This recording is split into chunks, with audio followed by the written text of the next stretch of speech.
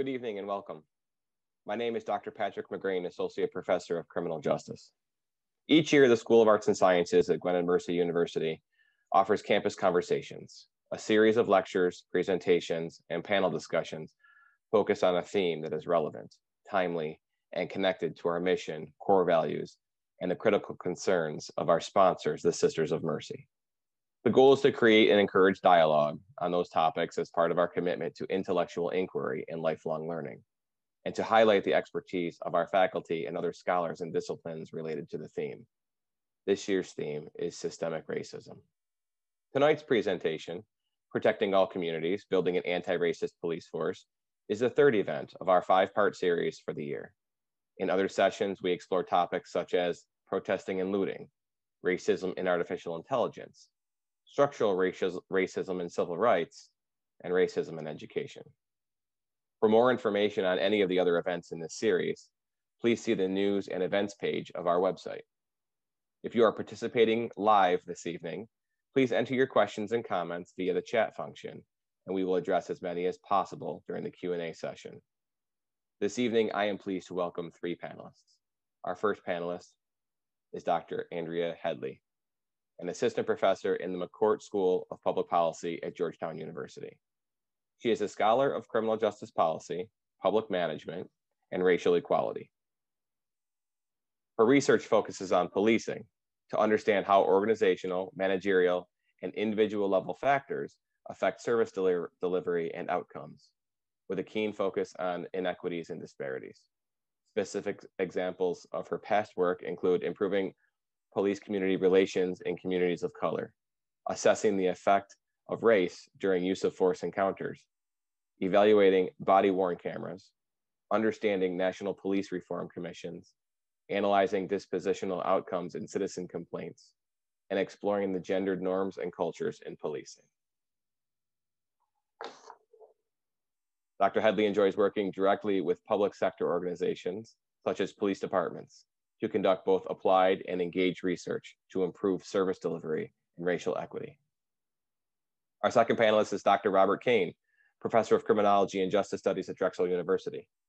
Dr. Kane's primary research interests include police authority and accountability, communities, crime and health, and technology and justice. Dr. Kane completed a study of police misconduct in the NYPD, to date, the largest study of misconduct ever conducted in an American police agency. Since then, Dr. Kane has published numerous peer-reviewed articles on police misconduct, legitimacy, and accountability in the NYPD, culminating in his 2013 book, Jammed Up: Bad Cops, Police Misconduct, and the NYPD, co-authored with Dr. Michael White. Dr. Kane and his colleagues were awarded a grant from the National Institute of Justice to examine the effects of the taser on cognitive functioning. The project concluded in 2013, specifically addressing the length of time police departments should wait before interviewing subjects who had been tased and who tend to suffer substantial declines in cognitive functioning by police officers. Our third panelist is Dr. Michael White, a professor in the School of Criminology and Criminal Justice at Arizona State University, and the Associate Director of ASU's Center for Violence Prevention and Community Safety. He is the Co-Director of Training and Technical Assistance for the U.S. Department of Justice Body-Worn Camera Policy and Implementation Program. Dr. White's primary research interests involve the police, including use of force, technology, and misconduct. He is a co-author of Stop and Frisk, the use and abuse of a controversial police tactic, and Jammed Up, as mentioned earlier, Bad Cops, Police Misconduct, and the New York City Police Department. He has commented extensively in the media on police issues, especially on body-worn cameras, and has testified about body-worn cameras before the Presidential Task Force on 21st Century Policing. Dr. White recently completed a multi-site randomized controlled trial testing the impact of police officer body-worn cameras in Tempe, Arizona, and Spokane, Washington, and is currently working with the Tempe, Arizona Police Department to design and evaluate a de-escalation training as part of their strategies for Policing Innovation Project. Thank you all for being with us tonight.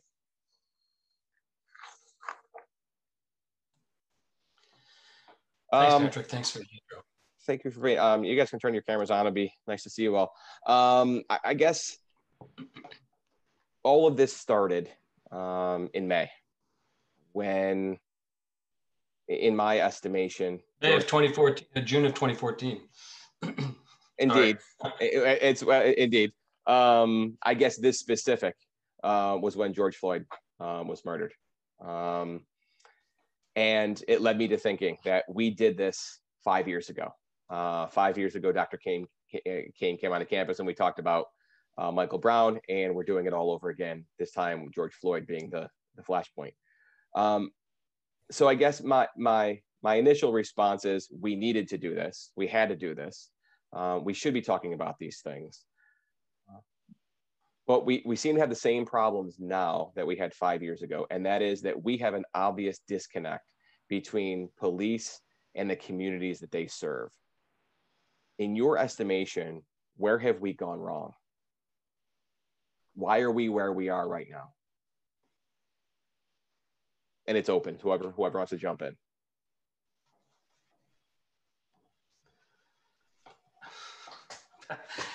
You can't be more specific than that. All right, let me start with this question then. Do we have a racist law enforcement community? That's a yes or no question. That's a hard one. It's yes or no. What do you got? So let me go back to your first question. Thank you, Andrea. I appreciate that. And so I think the first thing that comes to my mind, though, is where did we go right? And I don't think it's an issue that's just been from the last 5 years. Like if we go back to the Kerner Commission of the 1960s, and like time and time again, the same types of problems have been evidenced from a long time in policing history, and the same types of recommendations also with regard to like generally accountability and things like that. I think in policing, though, we've gone right in certain areas when it's particularly pertaining to crime and crime prevention and things like hotspots policing or what have you, right? And we focus so much on trying to prevent crime, I think that maybe to a detriment, rather than thinking about the ways in which policing as an organization has harmed communities. And so I think just not focusing on that intentionally throughout the decades is kind of where we went wrong, right? And then there's specific manifestations of that that have been evidenced time and time again. But I will kind of start there, and then my other panelists can take us further.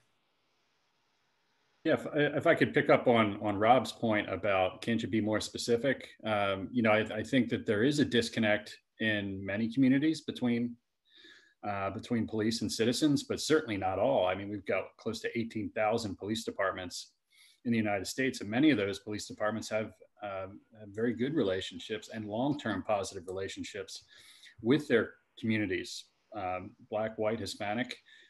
So it's, I hesitate to use that broad brush and say, yes, there's a disconnect. Certainly there has been, that's very clear. And, as a policing researcher, it's been both frustrating and sad to watch what has happened over the last several months. And it does feel like, well, geez, we just did this in 2014. We just did this in 1992. I mean, the images from this summer look very similar to the images from 1967. So yeah, it's frustrating. But again, I like Andrea's point. Let's not just focus on what's been wrong in what police have been doing and what police researchers have been doing. Let's also take into account the progress that's been made over the last 50 years, over the last 100 years. And I think it's a lot of progress. Well, so I guess to dovetail on both those points, if we want to, so Patrick, I was being a smart aleck a little bit to you, but I'm aware. Yeah. The thing is, where did we go wrong? For me, where did we go wrong in policing was that we began the occupation as an institution that exerts control over other people, and that became their primary mandate. The first police forces in the United States in the 1760s were slave patrols in South Carolina and Virginia. So when you ask if we have a racist policing system, I mean, I take Mike's point very seriously, that there are a lot of really great examples of excellent policing across the United States. You don't see them because people don't whip out their phone and record police officers who are actively helping people across, different categories of race and ethnicity and hair color and what have you. But the truth is, in my view anyway, where we went wrong was that we conceived of an institution whose primary role in society is to control people. And we've been dealing with this very Weberian perspective on the police institution, that the police are an institution who's, you know, to whom we've given the general right to use coercive force, but that general right is pretty open-ended. So the bigger question then becomes, if the police exert some racial tendencies and they get their mandate from the public, then where does the racism really start? Interesting. I want to bounce back for 1 second, only because I like the way that Andrea started it with, well, let's take a look at what we've done right. And here's my question. If it was conceived poorly, yet we are responsible for the training of police officers, why didn't we just fix it? Why couldn't we change it? Was this something we were simply happy with? Is it something that was necessary? Is it something that we just didn't recognize was problematic? Does that make sense? Right. Well, you're talking, I mean, I'll be quick on this one. I think that, you know, it's a difference between tactics and strategies in some ways. We give the police this mandate. I mean, this goes back to, you know, Peter Manning, and even before that, William Wesley in 1950, you know, so we've given the police this mandate to control crime, to reduce crime, to respond when we call them. Mobilizing the police is a huge thing in any democratic society. We're asking them to come and bring their coercive authority and their violence, if needed, to solve our problem. I think the problem with police in some ways is that they forget that everybody is their client. So they come and they respond to my problem. Well, I've defined the problem to be that I'm having a conflict with another person, and they come and so, you know, I've called them. So in a way, I think that they're coming for my sake. And the thing is, I think they get sometimes wrapped up in this issue of that I'm here to stop. I'm here to bring coercion to solve this problem. And I've got a person, a reporting party, and I've got a subject. And the subject at this point is not my client. The reporting party is. And I think that's part of where some of this stuff goes off the rails, because sometimes, and it's a bigger conversation, but sometimes the police bring tactics, and they conflate their tactics with strategy. Stop and frisk is a huge one. And I just think that, anyway, I'll be quiet and let other folks jump in here. I'd just like to say that Rob is never brief in his comments. That's very true. I do try. So Patrick, you know, my response to you is, who's going to fix it? You know, with the tremendous fragmentation in law enforcement in the United States, we can have one chief that comes in Tucson, Arizona, and decides he's going to fix things there. And in fact, the chief that's in Tucson now is doing lots of wonderful things. He just created a Sentinel Events Review Board. He's reaching out to the community on a regular basis. But what Chief Magnus is doing in Tucson has no bearing on what the chief is doing in, you know, up the road in Buckeye, Arizona, or in Glendale, or in California, or in Arkansas. So who's going to impose that? Who's going to impose that change across all of those different police departments? Which is why we should federalize them and put them under the U.S. Department of Public Health. But that's a whole other conversation. It's almost like, Mike, it's almost like he fed you that so you could feed it back to him. Because my question was going to be, the last thing I saw Rob talk about was federalizing the police forces. So I would actually love to go there. Go ahead. Let's do it. Well, before I do, I go there, because I think it's a really interesting point. I want to circle back to the racist question. And so I think nobody wants to be called racist. Nobody wants to call it racist, right? Like it's a touchy word or what have you. But I think it's important when we do talk about it that we define what we mean by it. And so if I define racism as disparately impacting certain groups of people, right, then I think the obvious answer is yes. I think if you define racism, you know, if we want to get to motivations or explicit and implicit and discrimination, like we don't necessarily have the research to support that, right? And so I think it's just really, we have to be clear when we use the term, right? And then be clear about what we mean, because I do think the research is pretty clear about the disparities that exist across the United States in different types of communities, and different types of research methods kind of all kind of point to the same, like there are these disparities, right? That said, going to the federalism point, I think it's so fascinating, and I would love to maybe hear, Rob, your take on it. But I do think it's so fascinating, this idea of federalism and kind of how we've created our democracy, and kind of almost the things that we pride ourselves on with regards to local power and state power almost come to like bite us on the back end when we think about policing, right? And how decentralized it is with regards to like accountability.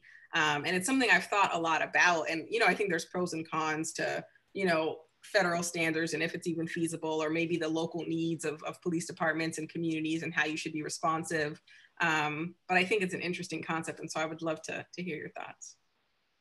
In 2 minutes or less, Rob. Well, it's something I've thought a lot about, okay, and lately in particular. And I think, I do feel that policing is too wrapped up in its coercive mandates. And sometimes I think that coercion becomes both the mandate and the strategy. And again, stop and frisk is a great example, I think, is the quintessential example of that. And it seems to me, we have a little 10th Amendment problem, so that's kind of pesky and difficult to solve. But if the states were voluntarily, if states voluntarily gave their authority or signed a memorandum of agreement with the United States and said, hey, let's federalize our police under the U.S. Public Health Service, which is a uniform public health service designed to, you know, essentially elevate the standards of public health in the United States. That's still under the executive branch. They would still retain their law enforcement functions, because that's where you know, enforcement is housed, as you probably know. And the U.S. Public Health Service does have an enforcement component to it, so it wouldn't be hard. But there are something like 22 professional divisions in the U.S. Public Health Service. Policing could be one of them. And then I think by doing something like this, it's radical, and I totally understand. I'm sure Mike's smirking at me a little bit because it sounds so crazy. But the thing is, policing needs a mindset change, and I think that part of this mindset should be to have them understand that they are part of a health and wellness component of neighborhoods, not just enforcement, because I think it's the enforcement. A little coercion goes a long way, and in challenged neighborhoods, coercion can backfire big time. And so I think we kind of need to move away from that paradigm and move more toward a health and wellness, or a protection of life, however you want to describe it, mandate. And I do think that federalization. Okay, I'm done, Patrick. Sorry.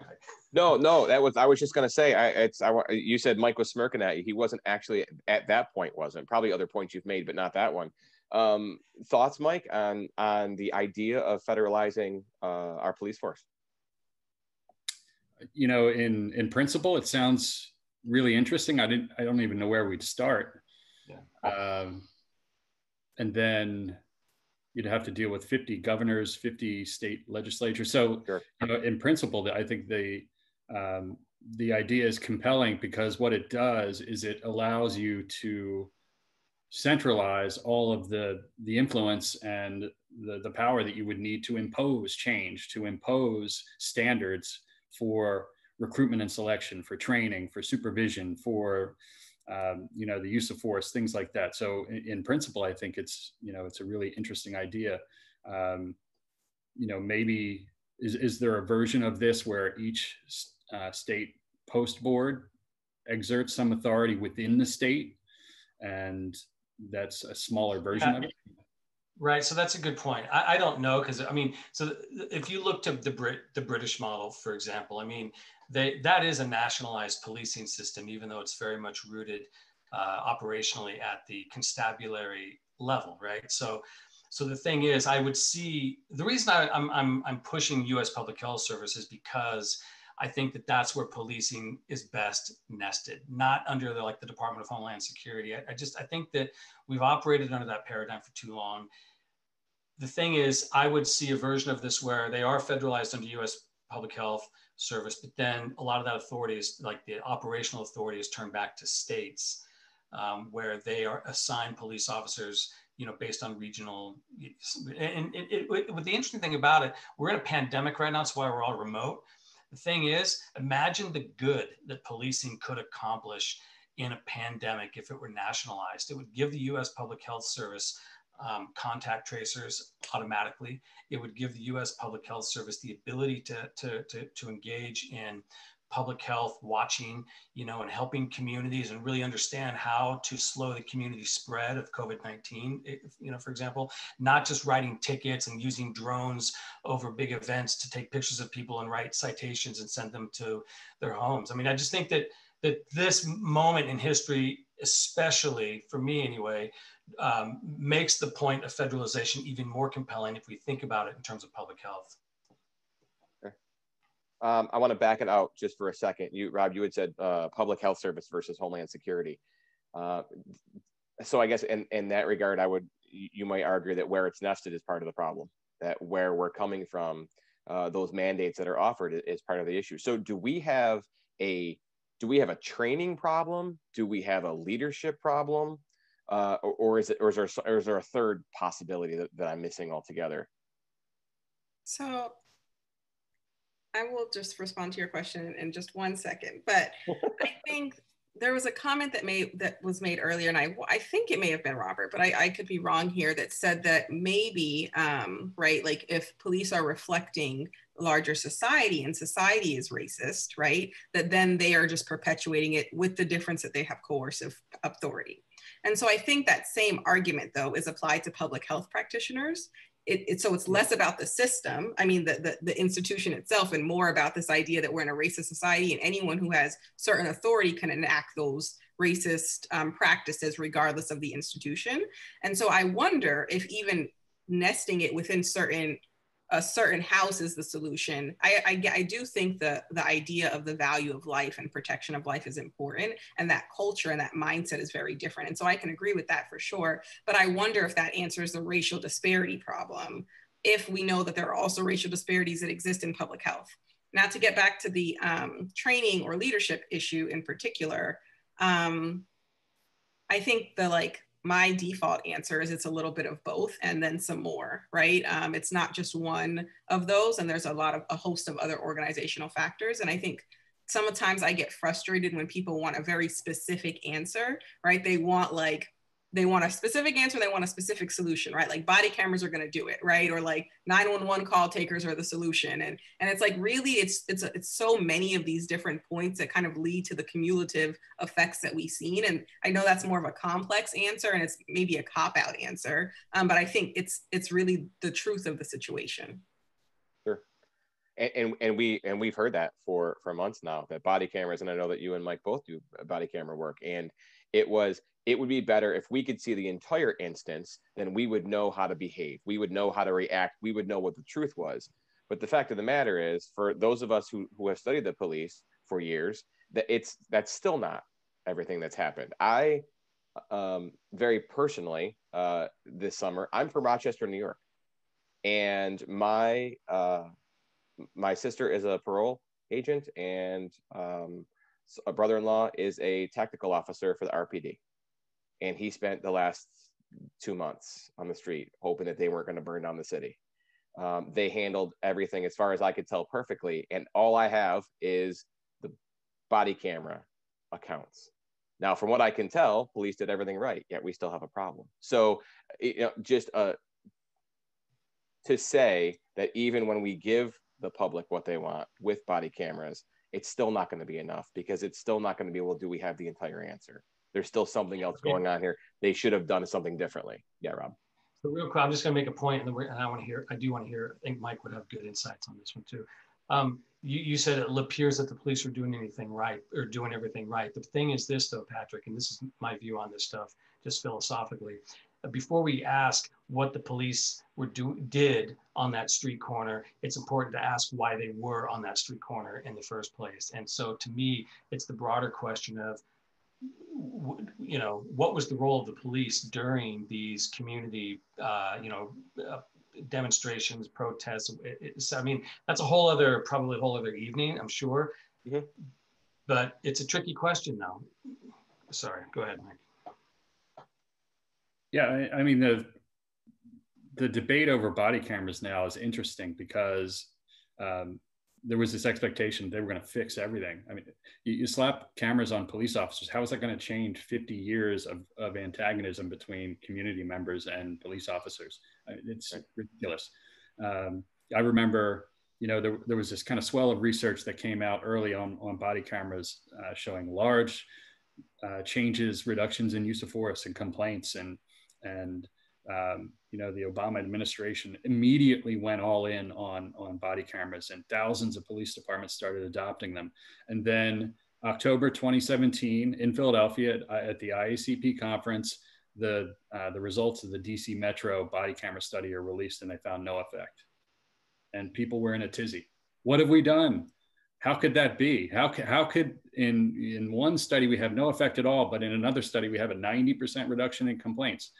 And it goes back to something Andrea mentioned earlier, is, it's the local context. I mean, you can't expect one thing to fix the same problem in different jurisdictions. The problems are too different. The people are too different. The communities are too different. So, it's been a little bit frustrating to be a body camera researcher and then have people just kind of say, well, what happened? Why haven't we fixed things in 5 years with these cameras?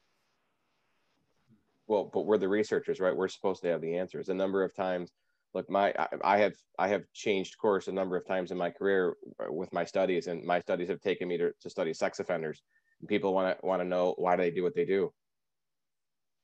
Because they woke up that way. I don't. There's all kinds of answers, and I think for all of us that do research in a social science setting, I think it's impossible for us to come up with a definitive answer. As Andrea said earlier, everybody wants one answer. There isn't one answer.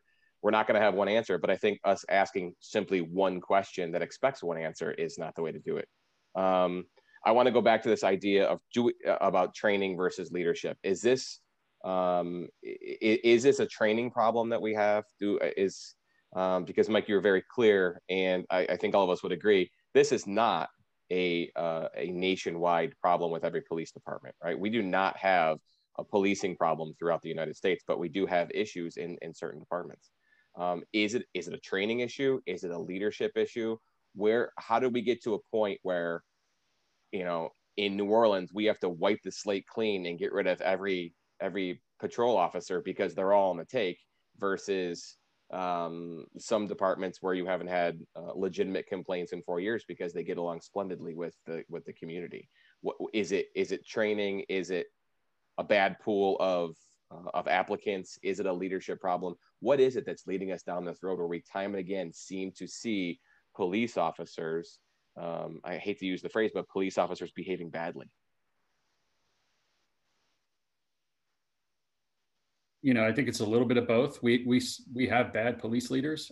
Sheriff Joe Arpaio at MCSO, he was running again this year to be sheriff, and thankfully did not win. But he ran that organization in a way that was racially discriminatory at all levels, and he was enormously popular. You look at the chief in Ferguson in 2014. If you read that Civil Rights Division investigation report, you wonder how that happens. So clearly leadership is part of the problem.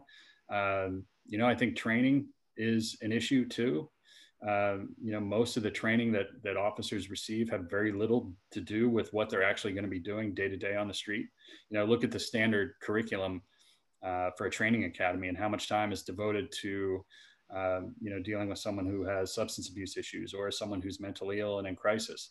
Yet they handle those kinds of incidents much more than the kind that are making the news where force is going to be used. But if you look at the proportion of the curriculum that's devoted to use of force and defensive tactics, it's disproportionate. So there's a training problem too.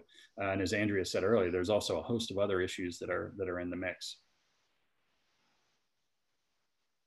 Rob, thoughts? Yeah. Training, leadership? Yeah. I think Mike hit it on the head. I think that our police are actually trained incredibly well in terms of their field tactics. They are some of the best in the world, to be honest with you. I mean, and police from big agencies in the U.S. travel all over the world and put on trainings. Just tactically, our police are quite excellent. You want a building cleared? Call an American police department. You want a felony stop, call an American police department. But you want a police officer who doesn't force a conflict, who understands that sometimes a person just needs a chair to sit down in and to chill for a minute, and they don't have to be thrown to the ground, because controlling people isn't always the first thing you have to do. I mean, I think that's where the leadership piece comes in, and the other thing, and the incentive. I mean, think about it too. Their incentive, there are two things going on in police agencies that incentivize police to do what they do on the street. One of them, of course, is the performance evaluations, and while most of the performance evaluation is around following the operational manual and procedures, there's a big piece of it that also evaluates officers on how many arrests they made, how many citations they write. And then there's the informal reward system, which is you're an aggressive. I mean, if I have to, I work with multiple police agencies right now. I have a really good relationship with one I'm currently doing a very interesting RCT with. And even they sometimes say things that I just shake my head. We have this really aggressive cop, and he does great because he makes so many arrests, blah, blah, blah. Like that's the reward system in an organization like that. And so it's the informal stuff too. So when you say leadership, it's the formal structure, definitely the informal reward system. And then Andrea should jump in here, but I just want to say unions as well. Unions in many cities and many states make it almost impossible to hold individual police officers accountable. Plenty of police chiefs would love to fire problematic police officers, but they get sued by the union. And you've got this cop who's there engaging in what is obviously bad policing and still on the street. And so I don't even know what to do about that. Yeah. Andrea, thoughts on training versus, because I want to piggyback on something that you had mentioned about racial disparity, but I want to give you a chance to answer this one. Yeah, no, I agree with kind of everything both of Mike and Rob both said. I guess the only thing I would just add, building off of that last point that blows my mind, at least, is just like we built an entire criminal justice system around the idea that deterrence matters and that punishment is a way to deter crime, right? And the fact that we don't apply the same principles, if that's what we believe is really important for crime, why we don't apply those principles to holding officers accountable when they violate rules, just like, I just don't understand. And so I do think accountability really matters, and the lack of it also kind of serves to further perpetuate that. But I will stop there. I agree. We have a question that came in from the audience. The question is, with tremendous income inequalities between African-American neighborhoods with those of other groups, can policing ever be just and balanced? And I think it's a really good question to sort of to jump a little bit into this idea of racial inequality. Is it possible for us to have just and balanced, and do we police the same for people of color as we do for European Americans? Is that something that we're doing? Do we see that there's a difference? Andrea, you had started with, we've got racial disparities up and down the system. William Wilbanks might argue, he would claim that it's a myth that we don't have a racist criminal justice system. He said that 25, 30 years ago. I don't know how you look at our system and don't see the racial disparity across the board. He did. And I guess my question is, can we be just? Can we be fair and balanced? Can we have the same for the community largely made up of people of color versus a community largely made up of whites? Is it feasible? Is it possible? I do think income inequality really does matter. And I think that there is definitely research that suggests like some of the correlates of crime, not all of them, but some of them have to do with poverty and unemployment and things like that. And so I think that that's a really important point, and it's an important point for us to think about how we address the root causes of crime in the first place and about those income inequality differences. That said, I think there's a recent book that came out by Elliot Curry, and the name is slipping my mind, but it came out this year, and there was a review that I was just reading about it, where he kind of goes into these differences with income inequality and looking at some of the research that looked at historically kind of disadvantaged white communities and how crime rates were in those communities compared to African-American communities, and compared police treatment and things like that. And even then, there are still differences between those types of communities. And so while I think income inequality is important, it doesn't necessarily take away from the racial differences. It may explain some of it, but it doesn't kind of absolve all of them. And so it's important to kind of think about those differences also. Yeah. I mean, my view on this too is that, I mean, structural inequality or structural disadvantage, let's call it, explains everything I mean, if you think about it, I mean, it explains crime, it explains health disparities, it explains diabetes, it explains asthma in kids, you know, I mean, pretty much you look at a neighborhood, William Julius Wilson, I saw this, I mean, when I was an undergrad, okay, I saw him, a very younger version of him and me. I saw him on this interview thing, you know, and he said, I could put my finger on a zip code. They were using zip codes back then. That's how long ago this is. I could put my finger on a zip code in Chicago and tell you what the life chances are of a kid who lives there, based on the level of structural disadvantage. And that's, you know, the thing is that level of disadvantage explains crime, but it also explains your likelihood of getting shot by the police, because those are also the neighborhoods where the police come in and they are, in many cases, highly aggressive in these neighborhoods. I don't really think we should dance around this. I think we need to be upfront about this, that the police are hard on highly structurally disadvantaged communities. And these are communities of color for the most part, because it's very difficult to disentangle percent, you know, non-white population or percent Black population from the disadvantage in many cities. So we have a racially segregated urban America. There is no doubt about that. And the police are getting rewarded in their departments for going in, doing drug sweeps, pulling kids off the corner. And it's a very complicated, I don't even remember what the question was. And it is, you talk about this race and economics are bound up in this together, and it's almost impossible. And the other thing too, I'm going to say something that you might not like, and maybe, I don't know, maybe your audience won't like it either. But the thing is, a lot of white people, white cops, you know, they're friendly with people of color while they're behaving, and then the moment they don't behave the way we want them to, the N-word comes out sometimes. And it's like this thing that a lot of folks carry around in their back pocket.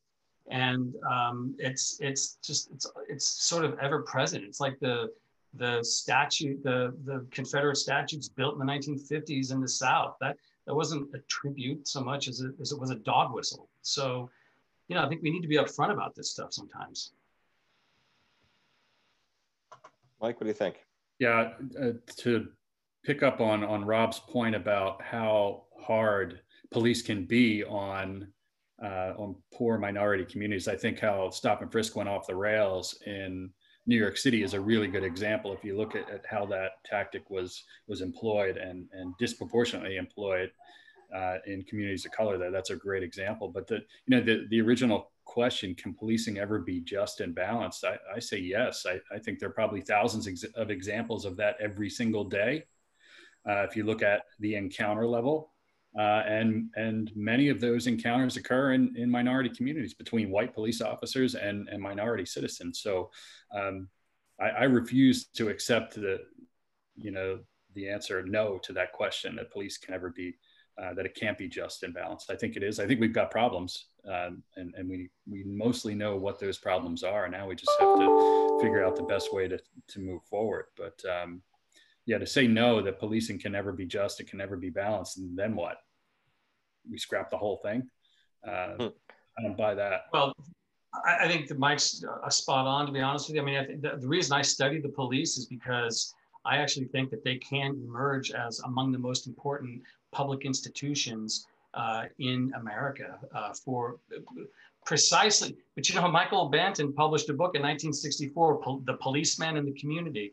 And what he said was the police are inherently good and they are inherently dangerous. And no sentence has ever been more true of the police, I think, in policing history. He was writing about the British police, of course, but that they are intrinsically good, but they are intrinsically dangerous. And we've seen now in the last, well, we've seen really throughout the history of policing, we've seen the degree to which they can be dangerous. They can be good, and I'm with Mike on this, that it takes a lot. It's going to take a lot. It's going to take a lot of reframing. And America is going to have to make our police good, okay? Not well, good. So that's. But the problem that we have is that in America, the majority of Americans are not people of color. And if you ask the majority of Americans, they would say police officers are doing what we ask them to do. The problem is, the problem is that Eric Garner was Black and Michael Brown was Black and George Floyd was Black. And seemingly this is not happening to whites in America.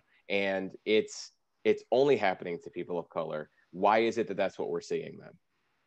So I would agree with you that is it possible to be just and fair? And yes, but I also agree with the point that Americans are going to want to do this. And there's just no chance of that happening because the vast majority of Americans don't see the problem, but that doesn't mean there's not a problem.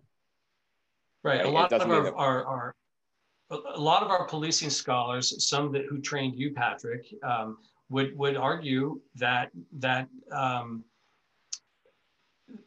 policing does have to change from within. And maybe I'm not sure, Mike, where you come down. It takes a lot of courage for a police chief to try to make changes. But again, you get into problems of unionization in many cases. In a lot of big city police departments in the United States, police commissioners are only allowed to bring in maybe 3 deputy commissioners who are not in civil service, right? Everybody else in the department is civil service. And so you can't come in as a reformed police commissioner with only 3 people who have your back when you implement accountability standards and practices. It's because everybody else in that organization who doesn't want to change, they will drag their feet and you're going to leave there unsuccessul. Mm-hmm. So the unions, it's not something to just gloss over. It's a big deal. And maybe I'm going to get a lot of hate mail tomorrow, but it's a big impediment to police accountability. So I struggle with this question actually. And so I interpreted the question a little bit differently though. I think my interpretation of the question from Albert is, if we don't deal with the societal differences, can then we ever expect policing to be better? And so I do think it takes dealing with some of the societal kind of correlates in order for us to kind of bring policing up to the expectations that we want it to be. I think they go hand in hand. That said, like, I do often question my own self of like, Andrea, like, do you think, like, that's why I do this work though. Like, I haven't stopped studying policing reforms yet, at least, right? I mean, maybe in 10 years, I'll have a different opinion. But I do think it's something to at least still aspire to, but I don't think it will look anything like policing today. I think it kind of goes back to kind of Robert's points in the beginning about kind of rethinking, why police are responding in certain places or what it means to use coercive authority, and how we think about protecting lives. I think that can still be labeled policing, but it's very different than what we have today. Yeah, one thing I would add, and this takes it back to leadership, there's an old kind of saying that the culture eats policy for breakfast, meaning whatever the informal culture is, that's what's going to rule the day. I think we need to get to the point where leadership eats culture. And Rob's points about the limits that a reform chief has to face when coming into an organization are, they can be pretty tough to overcome. But, for me, this summer felt different. It felt different than the summer of 2014, and in the past, I've been doing this for a while. You think about the protests that have happened. You think about what the professional athletes have done this summer in terms of boycotting games. You think about the fact that there's legislation at the local, the state, and the federal level to reform the police. there's movement within the police profession to reform. If you look at some of the stuff that's being put out by IACP in terms of community engagement, I think this summer feels different. I think we have hit a tipping point, and we're at a point where we can maybe empower reform chiefs to be strong enough to eat culture. And can I just add one thing, Patrick? Yeah, please. Also, I think people of color are not the majority yet. But the way the demographic trends are going, I do think, right, like when we think about the way the US is kind of trending towards and how Latinx populations are just growing, you know, like I can imagine a very different United States as well. Which might not be the worst thing in the world, right? I mean, that's change is good as far as I can tell. Why is it that every person that we see die at the and I yes, I'm exaggerating, it's not every person, so I'm gonna apologize, because Rob's gonna say, well, Patrick, it's not every person. You're right, but why is it seemingly, what's that? Why you? Because you'd be the first one to take the shot at me. So here's my why is it seemingly always a black man? Now, yes, we've got Breonna Taylor, but why is it seemingly a black man consistently dying at the hands of a police officer? What is this? You know, if Rob had said the social inequality, maybe that's is the key. Is this, are police officers racist? Is it a racist view? Is this how they're trained? Is it fear? Is that playing into it? Why is it that this is continually happening and the pattern looks amazingly similar every time? What would justify shooting a man 7 times in the back? I don't care what he's reaching into the back seat for. 7 times in his, we all know that wasn't part of the training manual. So why is it that this is continually happening, in your opinion?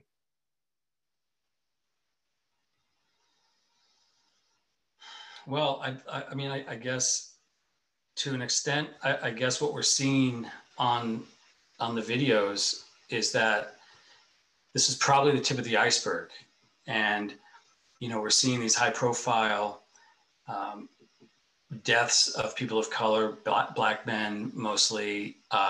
They are filmed out there in the public. I mean, the thing is, everybody's got a phone now. And so that's, you know, you turn it on. But the thing is, so I think it's partly a function of where the police are mostly deployed. Okay. So I think that's a piece of it. It's like this opportunity structure. It's a hazard model, basically. The more opportunity there is, the more the more they're called, the more the opportunity exists to use these highly coercive interventions. Derek Chauvin did not seem too fearful of George Floyd to me on that tape, or in that video, I mean. So I think we can take that off the table. And I think, though, that to be honest, I think what we're seeing is the tip of the iceberg. I think that we're thinking, we look at this as a death in custody or a death at police hands, as these are enormously traumatic events. And I think Mike is spot on when he says that 2020 feels different, because it did feel different. I mean, that was like 1967, 1968 all over again, in terms of the number of cities that experienced these just outraged protests, okay?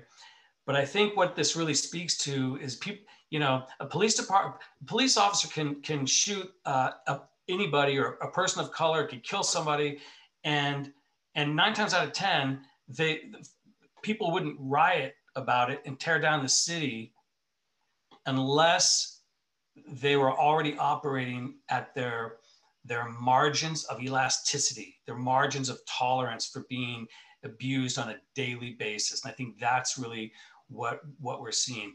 George Floyd, horrible. The word, it's, you know, I don't know how many adjectives can we use to describe how awful that was, but that was just the visible manifestation, the most extreme version. Think about all of the daily hassles the people of color in those communities are dealing with and having to deal with on a daily basis. And I think that's what's going on here. So Rob, you would argue then this isn't simply about the problems they're dealing with on a daily basis with police, but simply life.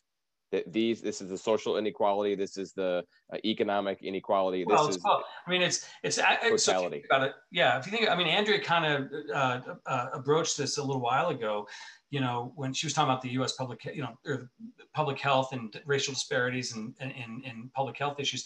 The thing is, a lot of people, I mean, it's like the legal marginalization stuff that Rob Sampson wrote about in the 80s, maybe, I think 89. And I think these are neighborhoods, and these are neighborhoods of color for the most part, who, you know, feel as though they're being mistreated by virtually all of their public institutions. Okay. The police are particularly problematic because of the coercion they wield. You know, the garbage company that doesn't pick up your trash for a few days, you're pretty annoyed by that. But, you know, I don't think it's going to cause a riot necessarily. So I think it's really a big combo of events. Okay. Mike, Andrea, what do you think? Mike? Yeah, I mean, to pick up on Rob's point, you know, there are about approximately 50 million police citizen encounters every year. And if the Washington Post data, which I think is probably among the best data we have, if those data are good, that there are about 1,000 people who are killed each year by the police. Yeah. Do that math. You know, I think Rob's point is well taken. You know, it's what's happening in those other encounters that are, you know, the daily hassles, the you know, the verbal abuse, those kinds of things that are pushing people to the edge. So when there is that shooting, which is extraordinarily rare, that a police officer is going to shoot at somebody and kill that person, extraordinarily rare. But when people are at their limit already because of the daily mistreatment of police, that's when things boil over. Which means, you know, we should think about every single police citizen encounter as an opportunity to improve the relationship of the police and the community, to build legitimacy, to, you know, if you think about it in those terms, then when that shooting does happen, if there's a lot of legitimacy in the bank because of all the good work that's been done, then maybe it won't boil over because people are not kind of at their breaking point. Is that why, would that be a prominent reason for getting rid of stop and frisk altogether? I mean, we seemingly have stop and frisk that's being utilized, and it's unilaterally against African Americans. Stop and frisk as a crime control strategy is a disaster, and it's illegal. Yes. Okay. Stop and frisk as an officer safety tactic never goes away. I mean, the court was very clear in Terry versus Ohio about on both the limits of stop and frisk, but on the utility. It can't. So, I mean, a pat down of a person's outer clothing because they might appear dangerous, I don't see how that goes away. And I don't know that I would want it to go away. I'm the son of a cop. Maybe that makes me a son of a bitch. I don't know. But I'm the son of a, sorry. You beat us to it, Rob. Yeah, right. I have to. But, you know, the thing is, you know, my dad was out working every night. I'm glad stop and frisk was a thing because I wouldn't want him or anybody I know facing a weapon when they don't know it. So that doesn't go away. It's the strategy. And that's what I talked about earlier about how the tactics and strategies, the coercion tactics and strategies, sometimes get conflated with one another. As a strategy, bad idea. As a tactic, important. Okay. Andrea, thoughts? Yeah, there's so many things that they brought up that I'm just like, where do I want to go in? And so I agree for the most part. Picking up on the kind of building legitimacy bank, like research on trust building generally talks about how it's like the little marbles each time that make trust kind of what it is. It's not about these big grand moments. So it's not that like we held this one officer accountable, although we should. It's really about these little moments each and every step of the way that really makes for improved trusting relationships. And so I couldn't agree more with that last point about thinking about the daily interactions, right? Not just preventing the officer shooting, for instance. But I think thinking about your original question around the Black man, right? And I do think that there that is a bigger issue than policing specifically, right? When we think about media, when we think about news, when we think about who's aggressive, when we think about like what we all our psychological biases about like what the mugshot looks like, right? I think it would be problematic to not acknowledge that, right? But I think even then, I couldn't agree more with kind of the sentiments around like what neighborhoods are over policed. And for the most part, I think most criminologists, I'm sure probably we could all agree, in working in communities of color in particular, they want police services. They want to be protected from crime, right? It's not that they want like to not have like to be subject to crime. It's that they don't want the abuse and everything else that may come with kind of police enforcement, right? And so I think it's a fine line of when we're thinking about what the right strategy is, right? Where people still feel protected by whatever agency is supposed to be protecting them without feeling also that they're going to be abused or discriminated against. Sure, that's a good point. So we're at about the time when the audience really starts to grab a hold of what we're talking about. And we've gotten a couple of questions that very much are, I wouldn't normally cut here because I have a couple of that I would like to ask, but they're public health related. And so I want to kind of throw them out there. Maria asks, public health principles tell us to go upstream and find the root cause. Should the Band-Aids that we have talked about in terms of fixing the police be replaced with empowering communities to eliminate inequities, which changes the way that police may perceive the community? Is that feasible? Is it possible? Is it something that we can do? I mean, for me, that's exactly the point of all of this stuff. I mean, I think that a lot of our answers to these big moments of police abuse of authority, deadly force encounters, death in custody. I think that a lot of our answers revolve around trying to control coercion and trying to create these accountability standards. And to me, that's very downstream. It seems that a more upstream approach would be to rethink, really just rethink the police role, but also rethink the way we recruit, the way we screen. We have a screening out paradigm right now. That's how we get police officers. It's 500 people apply, and then the person or the people who make it are the people who didn't fail because the screening process didn't like them. That's the wrong way to do this. We need to have a screening in process where we actually go find people we want and bring them in because they possess the qualities that we want to see flourish in police organizations. That's just one of these little things. It's like a little. It's the way we started in policing, and it's just wrong. It's the command and control structures of police departments. They're quasi-military at the very top, but as you get down closer and closer to the street level, you have these informal encounters with people that aren't covered by the paramilitary model. So we need to give police officers better structured discretion and better ideas about how to manage human beings at the encounter level beyond just thinking about the coercion and how you control coercion. It's got to be more than that. It's too downstream. We've got to go way upstream because they don't need to focus on all these little accountability. And I'll say one more thing. That report on 21st century policing that Ramsey and his group published, you read that thing, it's just more of the same. There's nothing, and nothing's been implemented, by the way, from that report. It's all about, how to make police more accountable and how to, we're going to eliminate the carotid chokehold and et cetera, which didn't happen. And so that report, from my view as a police scholar, very disappointing because it was virtually all downstream with little things about we need to change the recruitment paradigm. And to me, it was just kind of not a great thing. So yeah, upstream is the way to go. Andrea, Mike, thoughts on this public health issue? Yeah, I think we're seeing a couple of examples of large cities taking a portion of the police budget and moving it out and moving it somewhere else, presumably to another agency that's going to be able to take on some of those responsibilities that are not involving crime. It's happened in LA, it happened in New York, a couple other places. For me, the defund the police thing, what does that mean?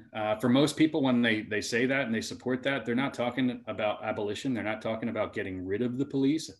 There are folks who believe that, and offline, I'll tell you what I think about those folks. But you know, for me, really defunding the police is about shrinking the mission, and this gets to some of the things both Andrea and Rob have been talking about.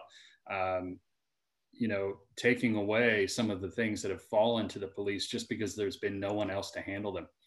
Who else is available 24/7, 365 and can get there quickly? And oh, by the way, there might be the need for coercive force, so it's a good thing they're there. So it's possible. You know, I wonder if we start sending social workers and nurses and other folks to suicide calls and mental health crisis calls, how quickly will one of those folks be injured or killed? And what is that going to do? So yeah, I think that there's a lot to this, what I call shrink the mission, not defund. So shrink the mission that has value, but we'll see how it plays out, because right now there aren't a whole lot of options for you know, alternatives to the police to handle some of these non-crime problems. Mm-hmm. I would just add, I agree that there are definitely some models in place and some health-based models for like curing violence and all of that. But I think getting to the point of the question about like, should communities try to like work on eliminating those inequities in the first place? Like, to me, if we could take a substantial pot of money and invest it in the root causes of crime, right? Like structural disadvantage and things like that, I'm not sure anyone, like, let's put the policing argument aside. Like, let's just talk about investing in community health and well-being and inequality and reducing that. Like, I think most people would agree that that is what creates a healthy and vibrant community. And then hopefully the offshoot of that would just be less reliance on a criminal justice system overall, because hopefully there's less crime, right? And so I think that is definitely a long-term strategy, which then becomes kind of the problem of like, we still have problems today, right? And that's more of thinking about the future. But if we would have done that 50 years ago, we would have been reaping the benefits today, right? And so I definitely think that is something that we should be thinking about in tandem with all of these other reform strategies. Is this just one more thing that one of these politicians is going to throw in our face before November 3rd, though, Andrea? Is this one of those things where somebody says, look, he wants to take a whole bunch of money from the police and give it to neighborhoods because that's so they can do whatever they want with it, right? It feels like this is going to become an ad that I'm going to have to watch unless, I mean, my 14-year-old son. You only have 13 more days. Yeah, well, look, my 14-year-old son says, Dad, I can't watch one more commercial. He's 14 and he's already had enough of it. And I'm like, how do you think we feel? So we're voting. And, but is that one of those things where, okay, well then where are we going to get the money from? Who are we going to, do we do exactly what Mike says is take some of that money that seemingly is, I don't want to say being wasted. Mike, you used it, the term you used it to, what was it about the mission? To shrink the mission. Shrink the mission. To shrink the mission, right? So I think at that point, is this something that we would all get behind? We see in this room, we're an educated group of people. I think all of us would say yes, a great idea, right? Well, I don't know about that. No, I don't know if I would. I don't know if I would say shrink the mission. I think that policing. I think we need to step back a little bit and ask ourselves, what is policing? Policing is a public good. Okay, policing is paid for by all of us. So if it's a public good, then we should distribute policing in ways that enhance public wellness. And yes, the thing about that's tricky here is for the exact reason Mike mentioned a few minutes ago, you know, that you're going to have we're always going to live.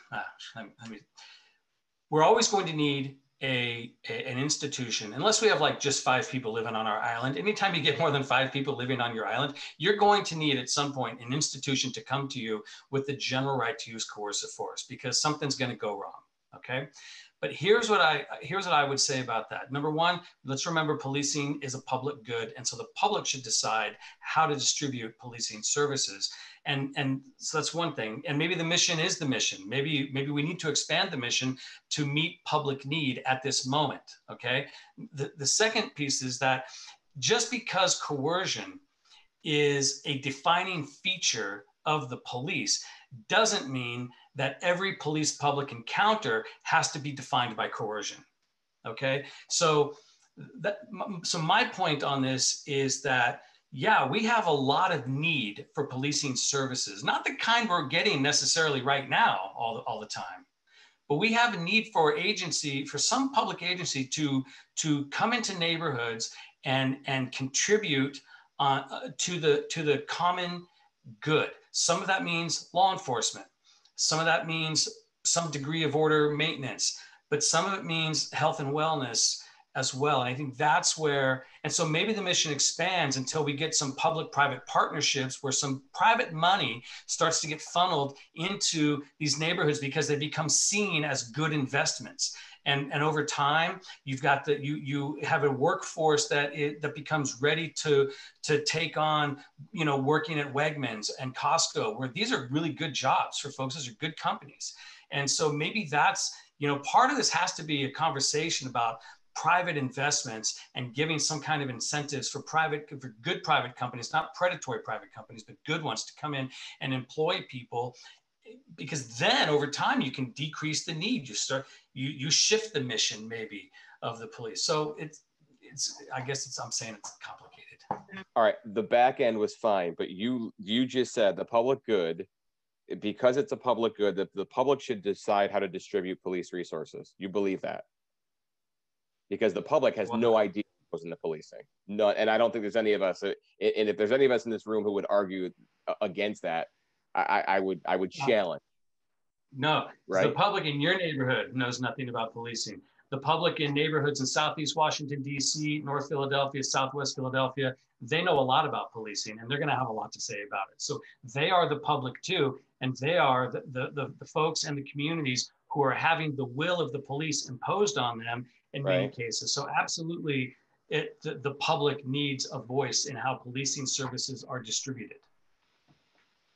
I completely agree. I think there's a technical aspect of yes, maybe there's people who are less educated about the actual breakdown and the line items and the budgets on, I think that's a fair argument, but I completely agree that the public should have a voice. I guess the thing that I think about in terms of practice, when we think about voting turnout, how does that public voice get wielded? Who shows up to the community meetings rather than police or city commissioners waiting for certain people who are more involved to come in, right? That looks like actually going out to the people who are the most kind of maybe disenfranchised, if you will. If we think about voting rights and kind of the downstream effects of the criminal justice system too, means that certain people have less of a voice, right? And so I think just being intentional that all publics matter. And I think, I'm sure, I think that's probably what you meant, Robert. But I think just kind of saying that is really important too, because then it's, right, the public had a voice on tough on crime legislation, right? Politicians said, let's do tough on crime, and everyone voted and supported, right? And then kind of here we are, right? And so I think that we need to be careful, I think, of how we think about the public too. Yeah, I think that's a fair point, definitely. Mike, thoughts? Isn't this what community policing is? Community policing, the community and the police are co-producers of public safety. But community policing, turns out it works well in, communities that are not impoverished, that there's plenty of resources, in communities where there is antagonism between police and citizens, where unemployment is high, where crime is prevalent. It turns out community policing is much more difficult to implement there. And the variety of reasons why that is, but one of them, I think, is that sometimes the community just doesn't want to have anything to do with the cops. And a lot of that may be because there's this long history of that daily mistreatment by police. So I agree that the community should have a say in this. There's no question about that. How best to do that, I don't know. My response to the community policing issue, though, is that Robert Judranowicz wrote in 1982 that community policing is a philosophy, that this should be a philosophy that permeates the entire department. So the co-production of safety stuff, from Skolnick's 1990 work is excellent work, but But the thing is, community policing in most police departments has been relegated to a special unit in the police organization. And to me, the reason for that is because we've got 150 years of coercion and control and quasi-military bureaucratic organization that was not going to have community policing being infused throughout the organization. So it's like, yeah, it's very tough. But community policing is the parable, frankly, for me, for where we are in policing and how difficult it is to change the philosophical aspects of policing. Because look at it, it started out as a philosophy, at least from the philosophers, and became a special unit. So there you have it. So no more important than our K-9 unit or our SWAT teams, or they go into neighborhoods that you know, yeah, it's a tough question to answer. They go into neighborhoods that, you know, the bicycle community, they're going to be bicycle cops, they're going to work, and they're going to tell you they have great relationships with the community there, and maybe they do, but they're not in the most challenged settings of a city for the most part. Do we think, and we've had a couple of people ask this question, do we think that if we're following the public health model, and I think Mike started to answer this briefly, that social workers have a place in policing, that we should, and again, I want to go back to Rochester, New York. Daniel Prude had PCP coursing through his veins, and we may have been better served having a social worker rather than 6 cops surrounding him. What's a social worker going to do? That's my question, and that's do we first of all attach them to police agencies, and 2, do we bring them when we have possible mental health concerns on a call? Is there any validity to this whatsoever? I mean, the thing is, cops go to a 911 call. You know, I mean, these are situations that can unfold quickly. I don't know if you want a social worker standing next to you, because I'm not really sure what they bring to that, except that now you've got to worry about protecting that person as well. I mean, I think that you know, obviously Andrea and Mike, I'd love to hear your thoughts on this, because I have thought about this quite a bit. A lot of police departments are bringing social work. They're creating these. I'm starting a randomized controlled trial with the SEPTA police in Philadelphia on this very thing, this idea of bringing social workers to deal with, you know, people who are homeless in subway stations. The thing is, from what I've seen, I'm not sure they're bringing a lot to the encounters, to be honest with you. I think that if police just generally better connect with public health nursing, for example, some social work stuff, then maybe, you know, you get these other professionals in, and that's why I think that if we start thinking about the police as part of the community wellness system in a neighborhood, then they can immediately link to public. I think public health nursing has the greatest. I mean, first of all, they're the most trusted profession like in the country, and David Old's models of the police of the family nurse partnerships have shown that, you know, nursing in the home can change life outcomes in ways that are just incredible. So you want to partner the police with folks. To me, nursing is the best work, profession. So I think from a mental health standpoint, that mental health professionals are key. I don't think that, like, if you're responding to an emotionally disturbed person or someone who's off, like, I do think, yes, there are times where that could get violent. But even then, though, like, having someone who is trained as a mental health expert is just a very different type of service that is really beneficial. And I think one of the few trainings that, besides procedural justice training, crisis intervention training has some promising results with regards to, like, even for law enforcement officers, right? Thinking about de-escalation and how to identify what someone who is dealing with a mental illness is, and versus like whether that's violent or not. And so I think generally mental health professionals could bring something. I think though, I would push back a little bit on the question. I think the question that Robert kind of posed back of like, what does a social worker bring? And say, what does a police officer bring, right? And so like, do we even need the armed response in the first place? I think there are definitely clear situations when yes, it's needed, but I think there are other situations where I'm not sure if an armed person is the best to deal with it. It's just become the de facto. And I think that was maybe the point Mike was getting at in the first place. And so I don't know if it's more so of like, do we need to pair people up, or like, can we actually say that like, no, these are different services and different functions, and it's okay if it's not a 911 officer showing up. Maybe there are very clear cases where someone else can show up. But again, I do think it's like a fine line of trying to differentiate what those cases are to make sure that there's not like a additional harm posed on the person who is not prepared for it. You know, and in some cases, you know, the police are there because they can get there quickly, and getting there quickly is a matter of life and death. I'm working with the Tempe Police Department on a project.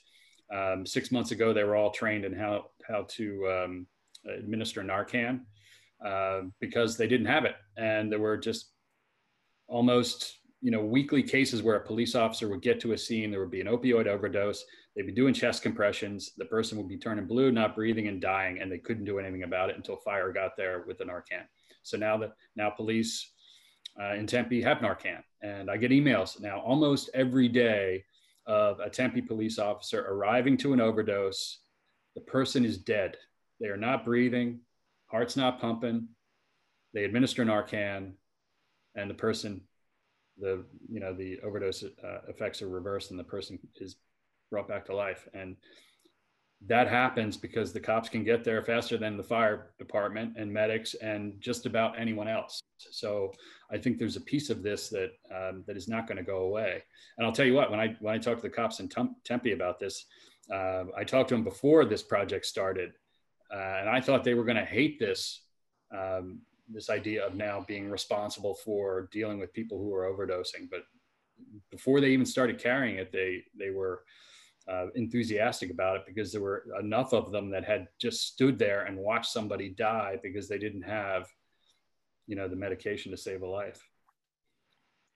I think that didn't answer any questions, but I wanted to talk about that project. So, you know what though, but you brought up a great point though, and believe it or not, and oh, I believe it.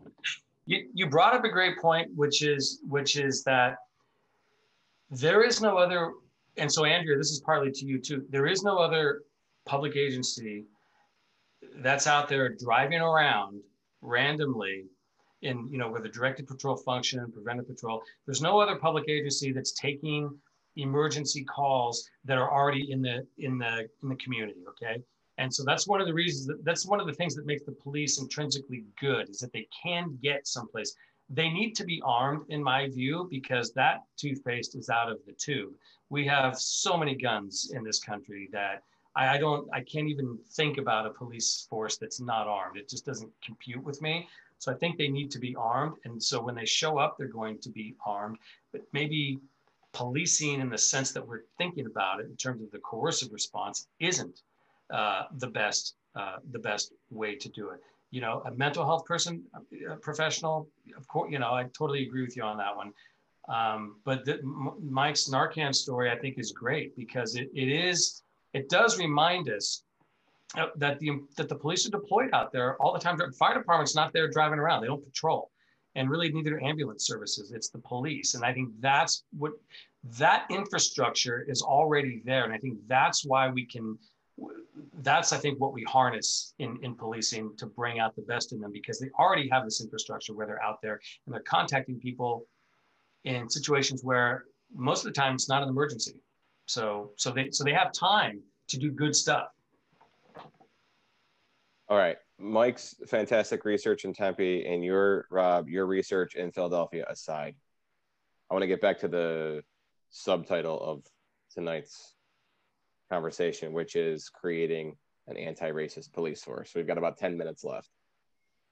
Do we have racism in policing, and can we create an anti-racist police force, or do we not need to make any change? Is this simply about social inequality?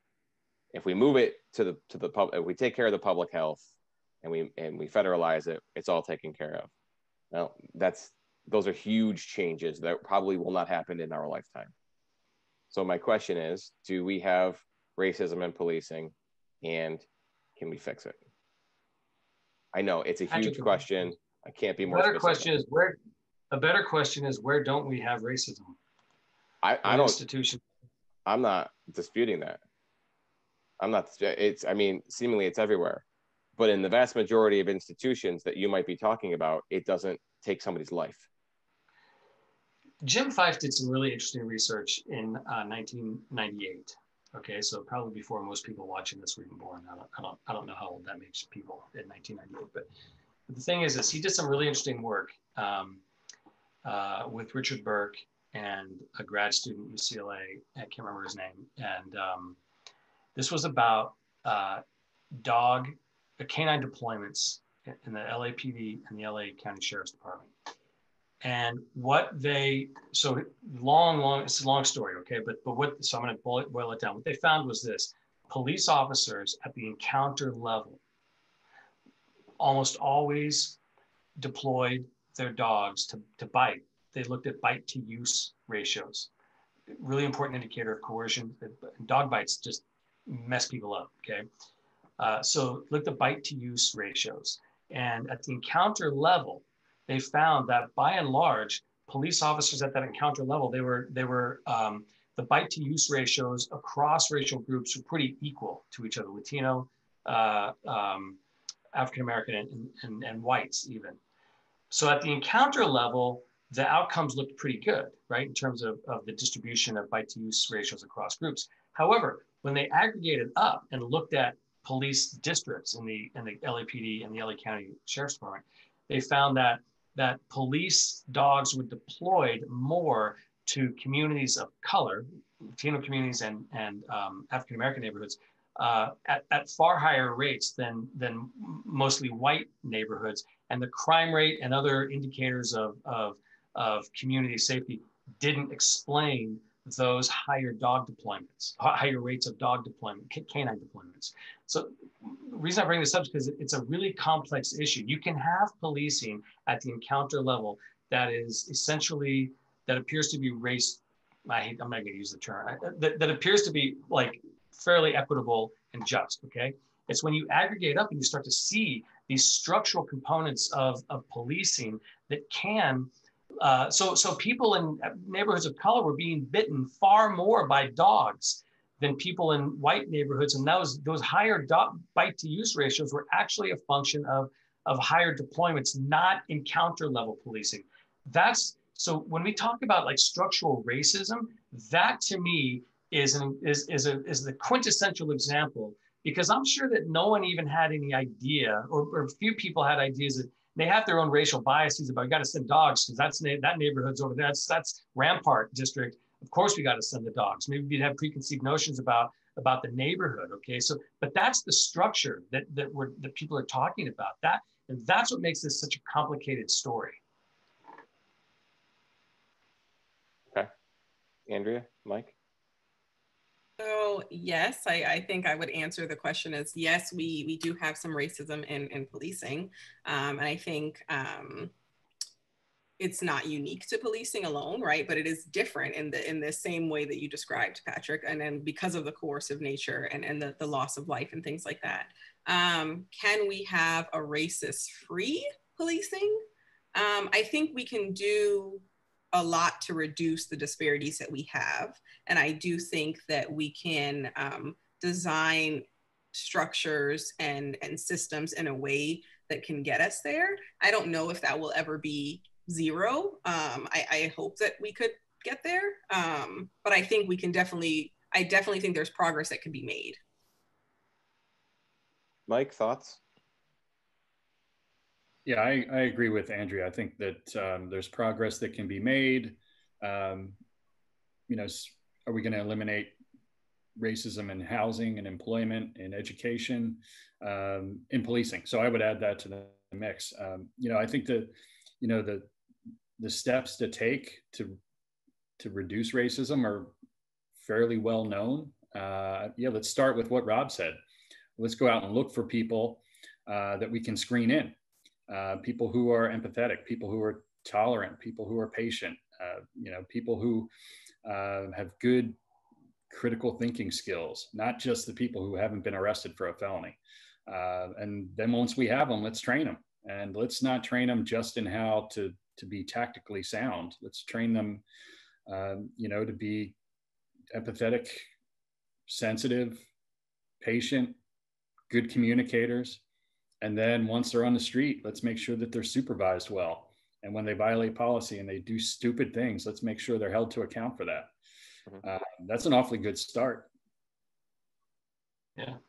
So it sounds to me like you would agree with the notion that our police officers should be educated, because and I had this conversation with somebody earlier today, the idea that we are not going to require officers to have college education blows my mind. The idea that we would expect 18, 19-year-olds to understand social interaction and how to speak to people and conflict resolution. It would seem to me that we should be selecting in people who are educated. That is our students should be the perfect type of people who should be becoming our next law enforcement officers. I mean, is that fair? Our students, though, do you think our criminal justice students are the best trained? I don't know if we train our students well enough. I think, I don't know. Yeah. Maybe apparently we got a problem at Georgetown. I don't know. We're doing pretty good at Gwynedd Mercy, so maybe that's just what Maybe your students. That's right. Your students are probably. Yeah. But Patrick, what did you just call it? You called it law enforcement officers. I mean, they're police officers. I mean, policing and law enforcement. So in a way, I'm giving this back to you a little bit, but you're kind of perpetuating the whole idea. The mandate of the police is law enforcement and coercion. So. No, I didn't say law enforcement and coercion officer. I said law enforcement. Are they not required to enforce the law as it stands by the books? We have nobody else that does that, right? Unless I'm missing something. We don't ask our lawyers to do it. We don't ask judges to do that. That's the job of the police officer. Well, right? We can debate this all we want, but the cops are there to stop a situation. I'll call them cops. I'll go with this with a slight. Yeah, we'll just call them cops. Is that better? We'll call them cops. I think Andrew's point is interesting of our students. I mean, the thing is the entry, point of entry for police officers, basically a high school diploma in a lot of places, and often some community college. Police departments are tough though, because, a lot of them would love to have a bachelor's degree as the entry point into the job.